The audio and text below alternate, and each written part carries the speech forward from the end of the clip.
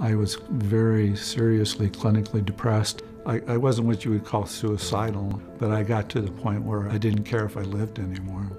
It was a very, very dark time, it was. He was up all night, couldn't get him to sleep, and then I couldn't get him out of bed, and we brought him to the Loma Linda ER. Then they had recommended.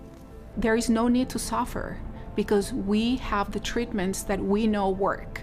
If you have struggled with severe mental illness and you're getting no relief and your family is struggling seeing you that way, this is when you really need to reach out and come for an evaluation.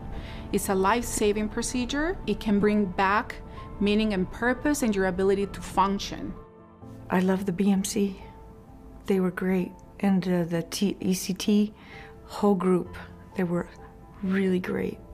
Would never hesitate to recommend anybody to it. And I got my life back.